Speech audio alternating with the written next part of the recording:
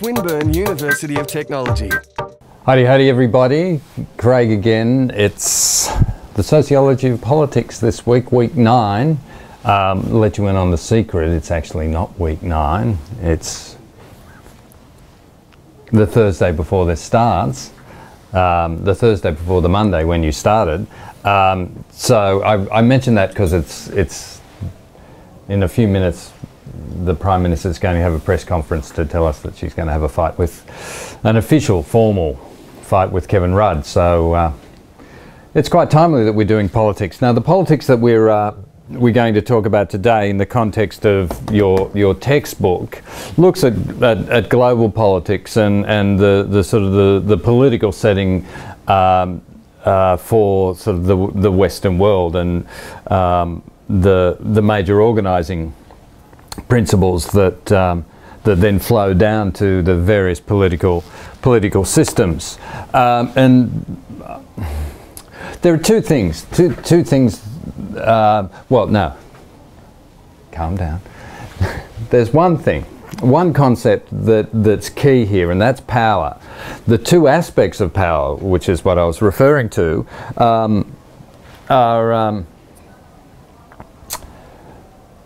are its manifestation in politics, but I suppose I should not remind you, because I haven't spoken about it before, really. It's been implicit in everything that I've been talking about. In sociology, when we're using the sociological imagination, when we're trying to get sort of in, around, under, on top of, through and between issues to fully understand what's going on in the social world, one of the key things that we're looking for is power. We're looking for the source, the root, the explanation, the exercise of power. And power, and I talk about it, I'm pointing over to the lecture thing that you'll be reading. Power is normally, power's mentioned in the first paragraph.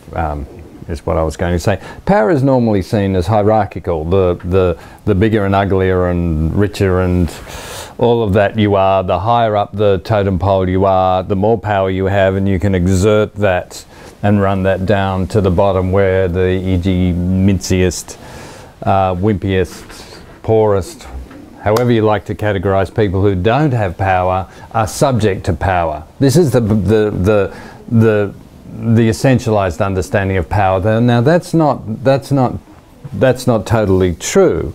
And Foucault, Michel Foucault, a French, he was a historian. He was a post-modernist, or he was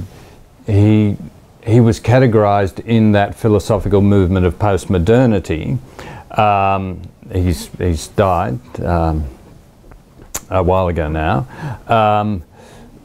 Foucault talked about power, and Foucault talked about the ubiquity of power, that power is everywhere, but power is not hierarchical. Power extends out in all directions. Power is a three-dimensional thing, and we all have power that we can exert up, out, in, through, down, in all directions. Power isn't simply a sort of a binary measure between those who have it and those who don't, and then there are the relative expressions of it between those two polarities. Power is something that we all have to a certain extent. It's early in the morning, I've just come from home, I have power over my cats. So when I'm eating toast this morning and they're standing on the table going, give me some of that, I can, no. Power is something that we all exert and use. Now, it's obvious that Rupert Murdoch or the bloke in Syria who's running that dreadful show at the moment do have enormous amounts of power that can be expressed through various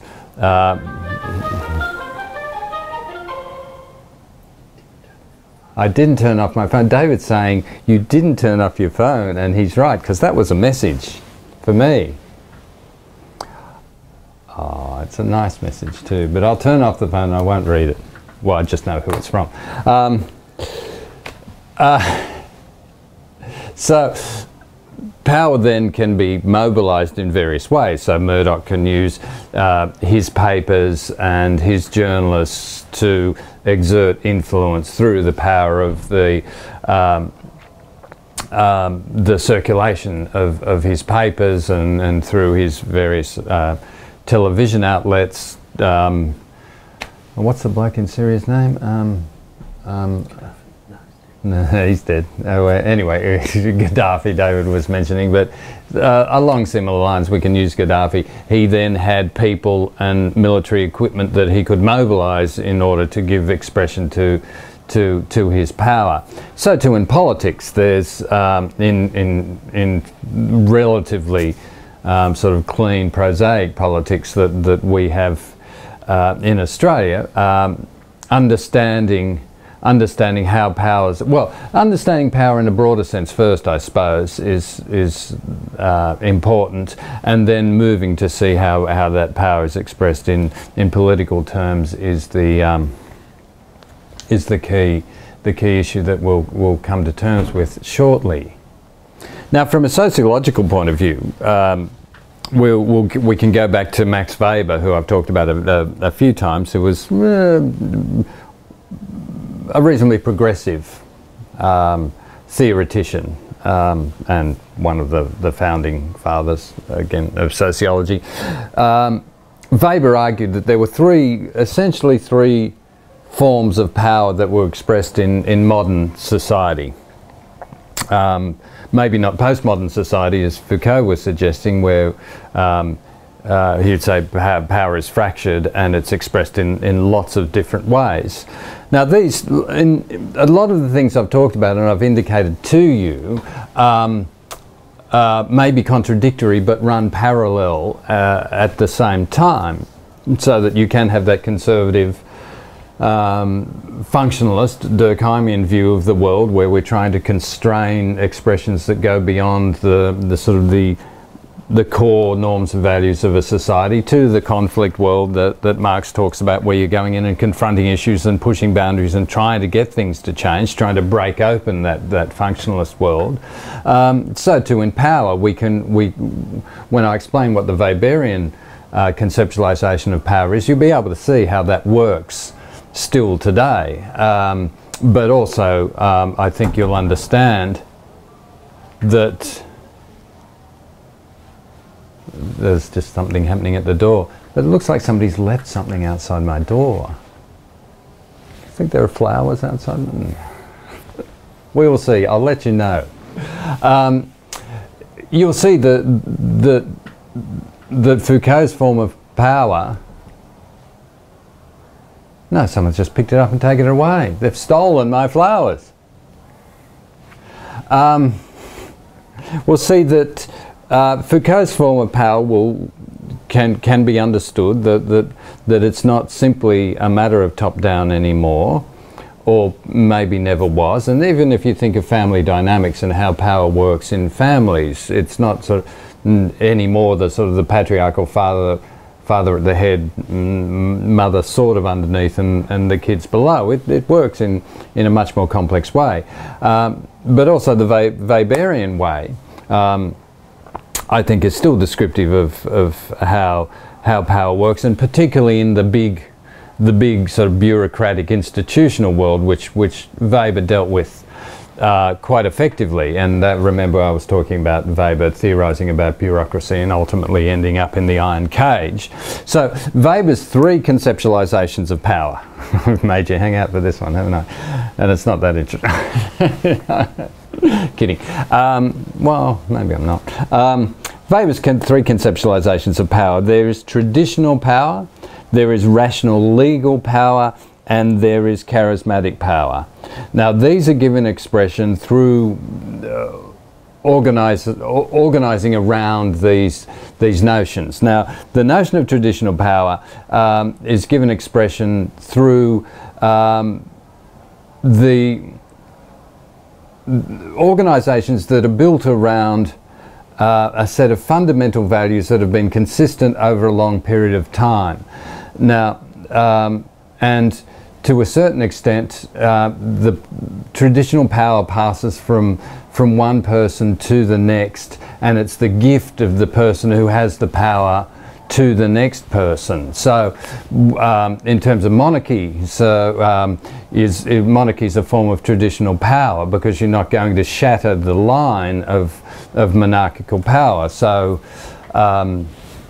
Queen Elizabeth will pass it on to Prince Charles, who will pass it on to William, who will pass it on to his... Now, did they change it, or was it the Danish who changed it so that a girl could take power? Anyway, yeah, I think it was the Danish. David's saying Danish. Yeah. Yeah, only he's thinking of the food.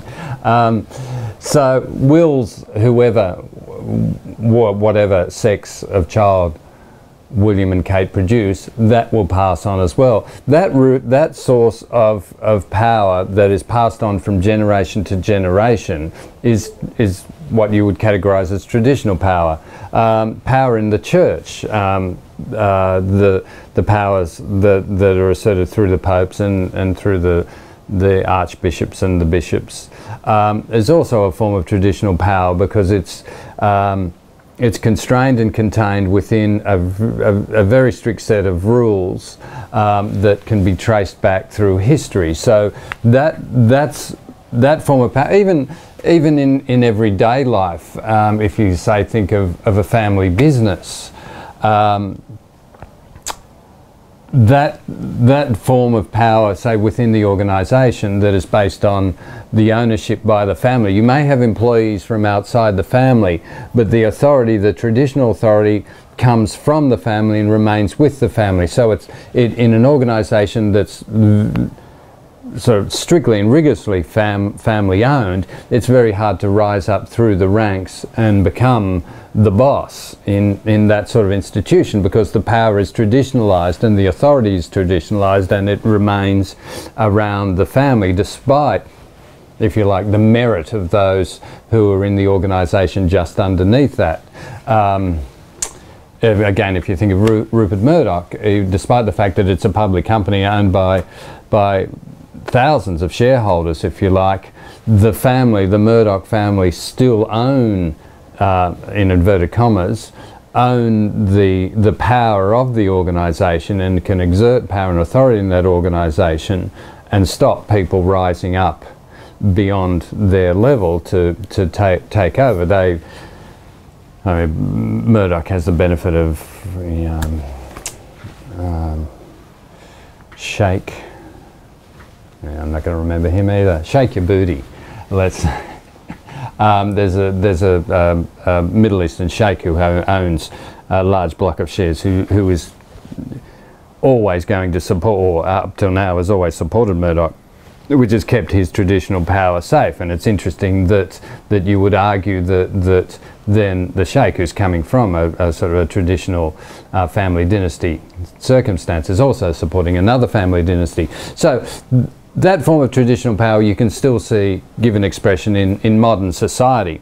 The second form of power, rational legal power, is that which is closest to Weber's conceptualisation of bureaucracy, and therefore is reasonably straightforward to understand. Its rational legal power is power which is sourced not from history, not from tradition, not from the position of your family or from the historical record, but from legislation, rules, and to a certain extent conventions, particularly in politics, because in Australia we run our politics to a certain extent on conventions as well. But those conventions are, yes, they're traditional in the sense that they've been passed down, but they're implicitly rational legal, because if you do test a convention, say freedom of speech, there's a convention that we have freedom of speech in Australia. It's not written into the Constitution at all. We have no right to free speech in the Australian Constitution, but when you take it to the High Court, as has happened on a few occasions, and I think Theophanus or Theophanus, depending on what school you went to, the Theophanous judgment was the first judgment that established an implicit right to free speech, which judges, the High Court judges, found, in inverted commas, found in the Constitution. So despite the fact that it has a traditional link, it's still expressed in a rational legal way.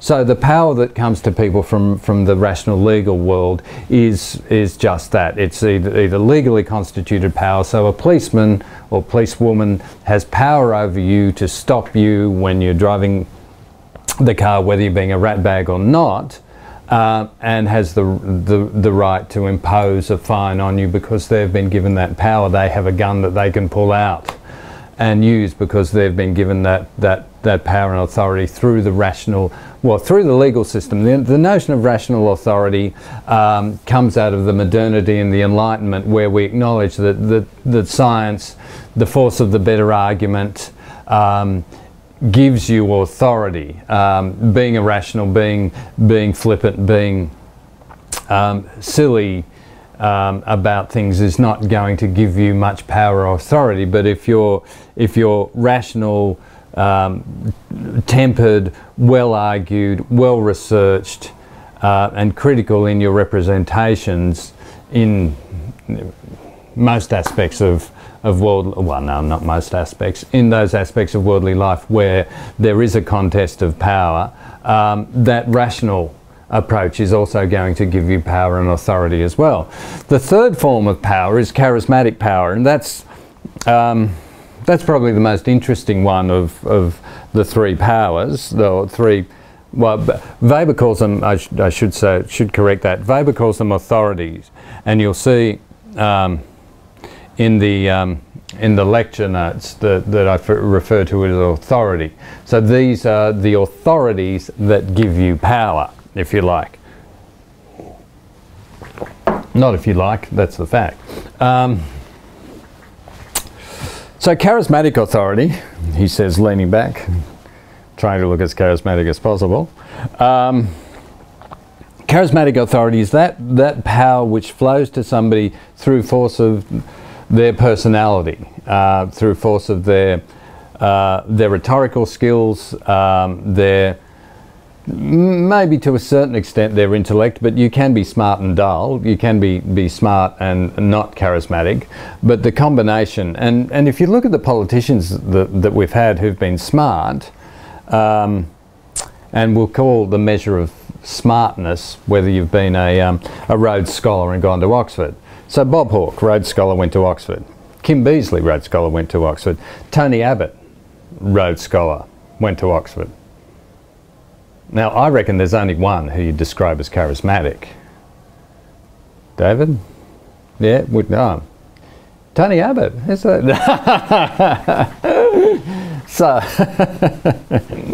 So Bob Hawke, you'd have to say, was charismatic. Now, of all of those three, I think you'd say Beazley presented as sort of the most learned and intellectual, if you like. Some may say a bit sort of, no, that'd be unfair to say a bit sort of duffery, but I think Beazley presented himself as reasonably thoughtful. Well, let's set Tony Abbott aside, because I suppose I should say, I think Tony Abbott is so much a political product that it's really hard to see through what is a political representation of the self rather than the real self. Maybe one of the ways to do it is he's written a book relatively recently that's very insightful and thoughtful and rational and intelligent about modern conservative politics. He doesn't allow that side out, and so it's interesting to contemplate the perception of the role of the intellectual in political life. And it seems and then I'll bring Hawke in there, because one of the reasons why Hawke was charismatic was he really didn't demonstrate that that intellectual aspect. He was smart, he was sharp, he knew how to deal with people, but he wasn't overly intellectual, despite the fact that we knew he was intellectual. What we do with a charismatic person, say like Hawke, we read into them because they have this charisma, because they draw people to them, because they have something about them. We read other things into them. So we probably read into Hawke more intellectuality than we were actually given evidence for. I'm not suggesting that he wasn't. He obviously is an extremely bright man, but the key to his popular success was his ability to negotiate. He did a series of Boyer lectures way back in the 80s, talking about essentially about pragmatism, but about being able to negotiate your way through to a settlement. So it wasn't force of intellect. It was human interpersonal negotiation skills, and then the charm. Apparently, he was very charming as far as women were concerned. Yeah, no, I don't quite get it either. And you know, blokes loved him. Yeah, well, no, they did. Come on, they did. You know, any boss who's gonna sack a worker for being late today's a mug or a bum. This was when we won the Australia's Cup, and that was very Bob Hawke impersonation.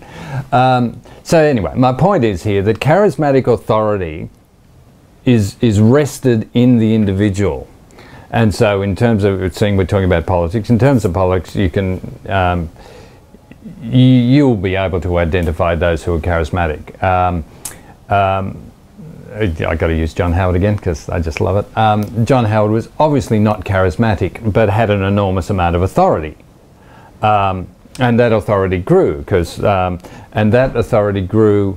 probably through the rational legal expression of that, because Howard was considered pretty dopey and sort of ineffectual, and through the process, particularly of his prime ministership, his authority grew. But I don't think it grew out of charisma. It grew out of respect for how he turned himself around and dealt with the political day-to-day stuff, and so that was more to do with management, personality management of the self, than it was about charisma. Howard had to bring stuff to him.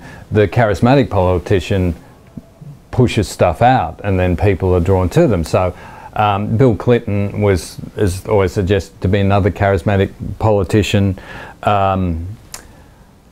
You'd probably say Obama was charismatic. He's struggling at the moment, it seems, but there was a charisma that may have been built around the uniqueness of his position, being the first black president. So you know, then charisma isn't a thing that you can say, well, time will tell what the legacy is. You really don't ever leave a legacy of charismatic leadership, I don't think, and particularly not in the Weber conceptualization, because the key thing that Weber argues in terms of charismatic authority is that it drains away, bleeds away when the charismatic politician or the charismatic leader leaves. So institutions, governments in particular, have a problem once the charismatic leader leaves. The government tends to fall apart, and that's why it's hard for new leaders to follow charismatic leaders. So Keating following Hawke only lasted one election cycle. He had one term of government as Prime Minister. I don't know whether you describe Keating as charismatic, but he was certainly powerful, had a lot of authority. He was very entertaining. He was obviously bright, but he did polarize people, whereas the charismatic leader tends not to polarize, and people tend to like the charismatic leader. Some people eulogize the charismatic leader, but it's hard to to dislike the charismatic leader. I mean, if you're ideologically opposed in political terms, you're not going to like anybody. But it was interesting a couple of weeks ago on Q&A, which is on the ABC Monday nights at 9:30. They have a panel of people from politics and the media and public life spread across the political spectrum, and they were all asking them, and I might have mentioned this earlier, don't know, can you remember, David? No? Anyway, they asked who they thought was the most effective Prime Minister in the last 20, 30 years, and all of them from both sides came up with Keating. None of them came up with Hawke, because they weren't measuring charisma, they were measuring effectiveness, and they were probably measuring the sort of, in political terms, the brutal effect, because to a certain extent there is a brutalising aspect about politics, where if you can either rise above it, and few do, or engage in it, you're seen as a winner. And Keating always came through, and generally does come through, because of his sort of brute force and sort of depth of policy knowledge and vision. The charismatic leader is seen for his or her personality, rather than for their all of those factors that I talked about Keating. But getting back to the point I was making, the institutions that are built around the charismatic leader tend to fall apart when the leader leaves. So Keating only got one term, and by the end of it, people hated him. I think they used to say they were ready. What did they say? They were ready with, I don't know. Anyway, things to hit him with when the election came around. What did they say? There was baseball bats. Baseball bats. The electorate was there ready with baseball bats when the election came. They were going to give him a good whacking, and did. I don't know what we make of what's going on just at the moment between Gillard and Rudd, but you'd have to say on the response of the electorate that Rudd had a certain charisma that Gillard just doesn't, and so that Rudd, despite the fact that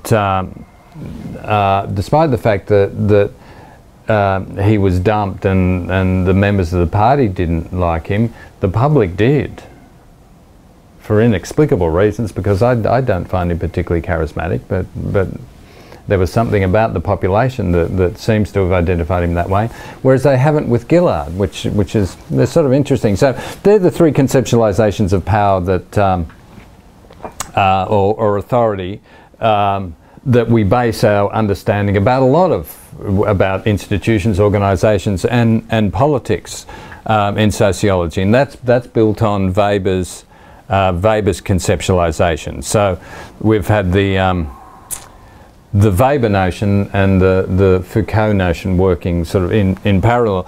Now there are four major categories of political organisation that you need to know about. And again in your notes, the totalitarianism, authoritarianism, monarchy, and democracy. Now the totalitarian state, and you'd have to say what's going on in Syria at the moment is an expression of totalitarianism, is a state that's run by a hierarchical institution, and a very powerful institution that's prepared to mobilise the forces of the government and society to any extent in order to maintain their power. Usually based on some ideology. Well, has been based on an ideology, because the two major communist regimes of the 20th century, the USSR and China, were certainly based on what they called a Marxist ideology, what I would call sort of a totalitarian ideology that used Marxism as a political expression. And so the point I'm making is that a totalitarian regime, in order to maintain its power and its authority, will do that at pain of death, and the pain of death is usually that of the people, although as David was mentioning earlier, Gaddafi ultimately paid the price as well, along with a whole bunch of citizens. So a totalitarian regime works on the basis that they have complete power. This is where the notion of totalitarianism comes in, and that power will be given expression up to and including the requirement for the death of those who resist that power. Now, contrasting that with authoritarianism, the authoritarian state it's sort of the next level down, if you like. So they're a hardline organisation. They're not namby-pamby. So if we've comparing the etymology, you've got the notion of total, and now you've got the notion of authority, and so and it's probably good for you to orientate your thinking about these in relation to democracy, where we assume that we have the power, we the people have the power, so authority resides with us. So the authoritarian regime, authority resides with the regime, and they're prepared to prosecute their authority in a number of ways, but generally just short of the in inverted commas, or not in inverted commas, but it's because it's a phrase, at the pain of death. So regimes that are hardline and relatively brutal in that they will jail their people. Well, the best case in our region I can think of is Singapore, which is notionally democratic, but it's essentially been a one-party state for a long time, where there are relative freedoms. You go to Singapore and it looks like a free, democratic, capitalist society, but it's a society that's run by a very strong leader, and traditional too, in that you have a procession of power from Lee Kuan Yew, who was the sort of the father, through to, and power was sort of passed through to the next generation. The authoritarian regime is determined to keep control while the population is conforming to their expectations and their rule. Things are okay. When they're not, then steps are taken to curtail that, and reasonably hardline steps. So you may be subject to, well, their drug regime is brutal and unforgiving, and we've seen a number of Australians subject to the death penalty for breaking their drug laws. You may be caned. So authoritarian regimes, some of the Arab states would also be seen as authoritarian regimes, and authoritarianism has a resonance with some of us as well, where you will see the banal argument that Hitler made the trains run on time, and you get this idea that the authoritarian leader brooks no interference in the expression of their mandate. And you get, in Australia, you get authoritarian leaders who are belligerent and who are strong and who will brook no resistance. In recent times, I think Jeff Kennedy is probably the best example of an authoritarian leader in a democratic setting. So there are parts of us that, as I was saying, respond to this democratic, this authoritarian response, and it was that reference to pre-war Germany is one of those things that gets referred to in terms of authoritarian regime, and the point people are trying to make when they use that very bad comparison between what ended up being a totalitarian regime, one of the more brutal regimes in the world, because despite the fact that 6 million were killed by Hitler. Stalin and Lenin killed millions as well, and Mao Zedong in China killed millions as well. Despite that, what they're getting at in the authoritarian thing is they can make things happen. And in a political environment like ours, where there seems to be so much negotiation and toing and froing between government and opposition, and things don't get done, we have a lurking admiration for the authoritarian. Anyway, you then have the monarchical system, where you have a family that has power, has had power down through the ages, and I think that's pretty straightforward, and we talked about that in traditional. And then you have the democratic forms of power, and that's notionally where the people hold the power.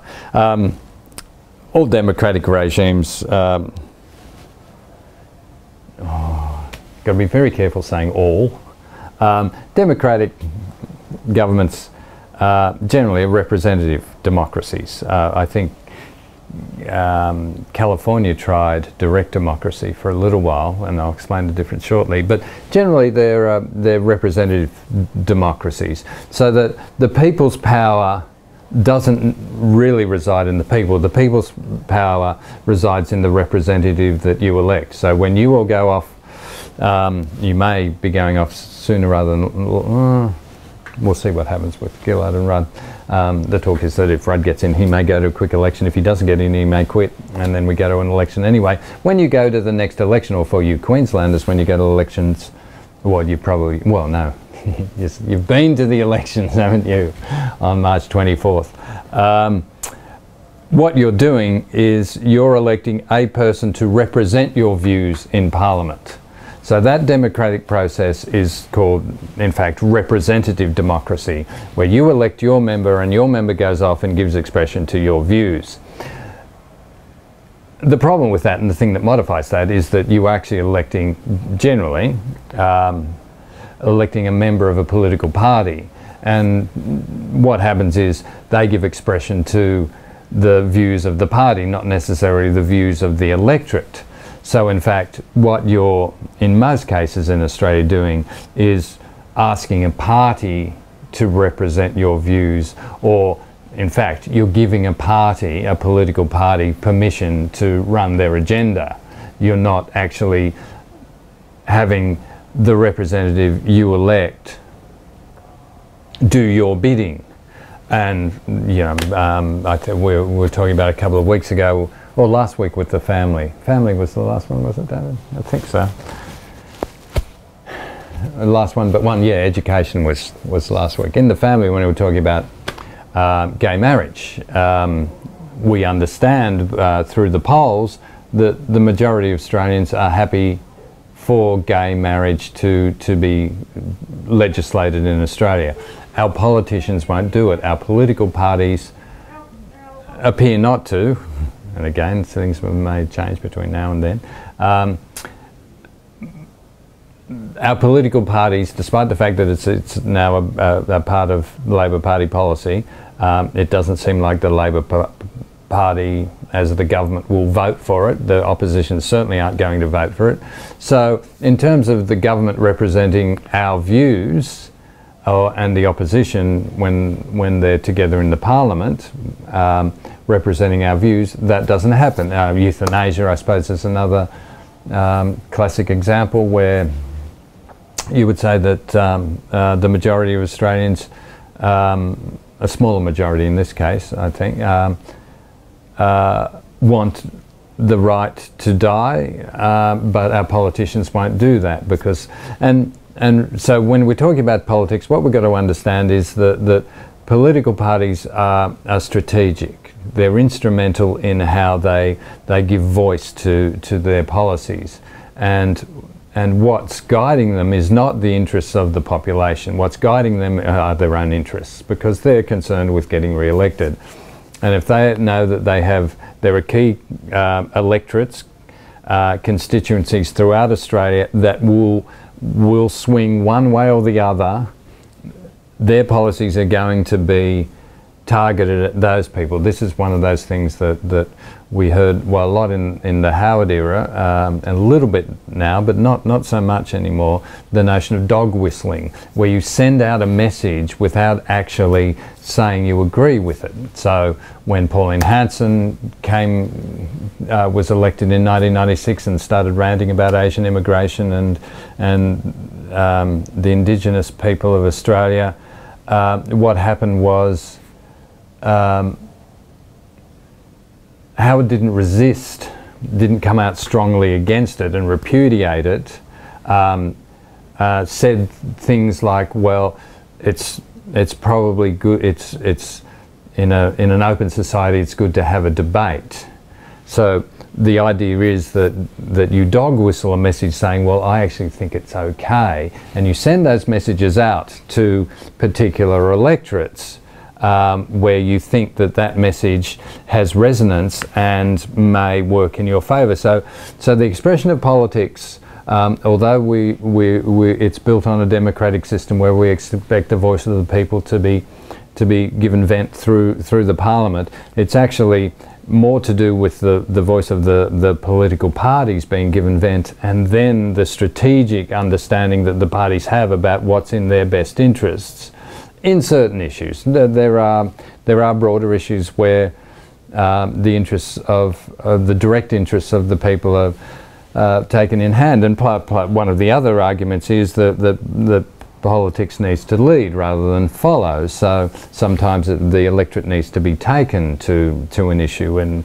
at the moment Gillard would argue that the carbon tax is one of those that we are taking people to. Howard did the same thing with the GST, where he took the people who were resistant to a point where they accepted it and probably would now vote for it again. So the democratic system is a little more complex and less straightforward than simply the people having power. But the notion is that the people's voice is given expression through a parliament. That's essentially how the notion of politics runs. Now, there's along with everything else in our lives, there's a globalised form of politics that we're dealing with now.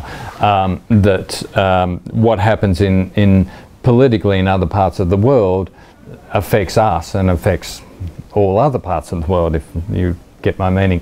And the prime example at the moment is what's happening with Europe as a result of the GFC and the difficulties with Greece, Ireland, Spain, Portugal. Greece, Ireland, Spain, Portugal, what's the other? Italy. Now, what's happening there manifestly is in their political, it's a financial problem, it's an economic problem, and the solution has to be found politically. The solutions that are, well, the manifestations of the GFC are being felt around the world. The political responses to that are also being felt around the world. And then we have to have consequent political responses to that as well. So the globalisation of politics means that we've become much more aware, but much more reliant on what happens in other parts of the world. And if you think the decisions that China make about the level of their yuan, how they value their currency, and the argument at the moment is that they're valuing their currency low, so that their goods are much cheaper, so they're able to sell more goods. Our dollar is higher because of our coal exports and our inflationary situation. We're dragging money in because our interest rates are generally higher than the rest of the world. The dynamics of, and these are all affected by political decisions. These aren't simply the market working, there are political decisions that are going on. Say if our government put in that super mining tax, that would have maybe cut back production a little bit, moderated the effect of the dollar, maybe increased inflation slightly, and there'd be a different economic dynamic that's affected by politics, and then that would have been felt around the world. So what we've got to understand is that the politics is no longer isolated to the borders of a particular country, state or municipality. They all bleed out into each other across the world. Now, what I've also included in this lecture, because the lecture's been based on your textbook,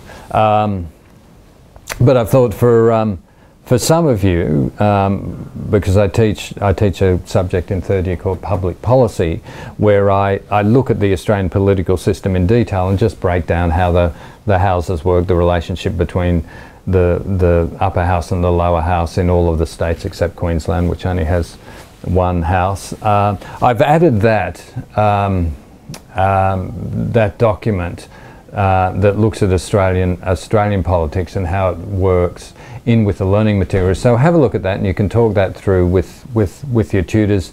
I assume most of you will understand, but I'm always surprised the extent to which people don't quite get it, because I always get students coming up at the end of that third year lecture and they go, oh, I've really wanted to know exactly how the Australian political system works, you know, the relationship between the High Court and the Parliament and all of that sort of stuff. So that's explained in that extra document. So have a read through that as well, and I'll see you next week for lecture 10. Bye for now. This has been a Swinburne production.